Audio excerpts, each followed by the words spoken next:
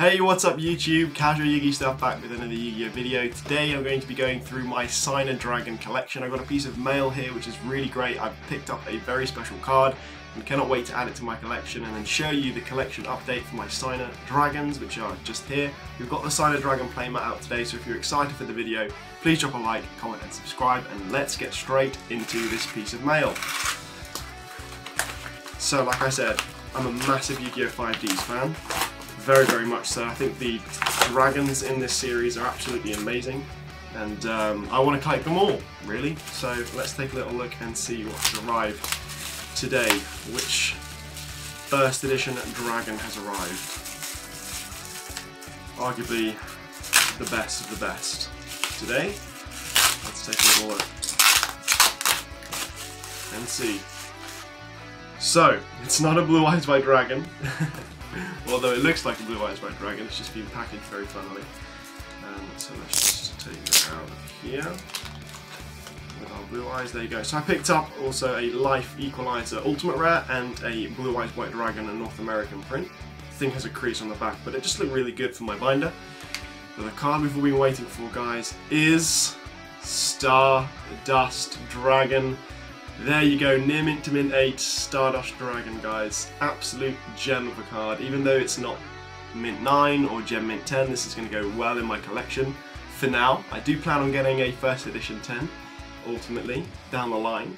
But yeah, Stardust Dragon has joined the collection. I'm so happy to own a first edition one of these, because I only had an unlimited PSA 10, which I had to sell. So I had to sell this unlimited PSA 10, which is popping up on screen. I sold that to an unlimited collector, Danny, a friend of mine, and basically now I'm going to be chasing the first edition Signer Dragons, and this Stardust Dragon is an absolute gem. It's North American print, which I kind of prefer for 5Ds, the North American print, but overall, stunning card, look at that. So, where does this leave us? So we've got a Stardust Dragon, which is near mint to mint 8. And we've got a Red Dragon Archfiend, which is gem mint 10, that most of you know that I own, which is great. So we've got those two. Then we've got a Black Rose Dragon, which is 8. So that goes kind of well with our Stardust Dragon, because they've both got 8s. Then we've got a Red Dragon Archfiend Assault Mode, which is mint 9. Unfortunately, not mint 10, but I actually do have 2 more of these at PSA right now, so fingers crossed we do actually get a 10 eventually. I've submitted like 6 of them.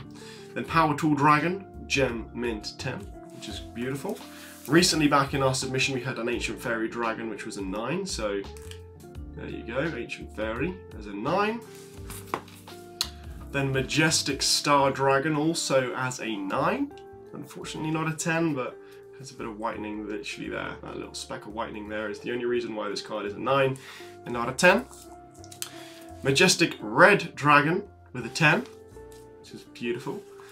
And we've got Blackwing Dragon as a 10. Epic card, I love this one. Then we've also got Shooting Star Dragon as a 10. And finally, last but not least, Red Nova Dragon also as a 10. So guys, overall, we're doing really, really well on our collection for these dragons.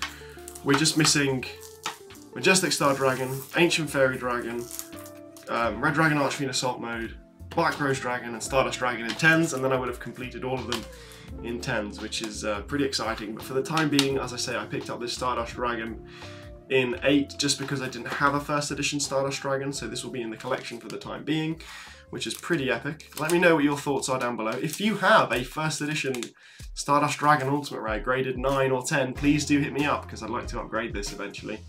And yeah, I'm really proud of my Signer Dragon collection, guys. I started this like 3 years ago, picking up raw cards, you know, pulling some of them as well, and just grading them myself. So really, really satisfying to have all of these. And I hope you enjoyed this video, guys. Very short one today. Just keep it casual, and I'll see you all in the next one.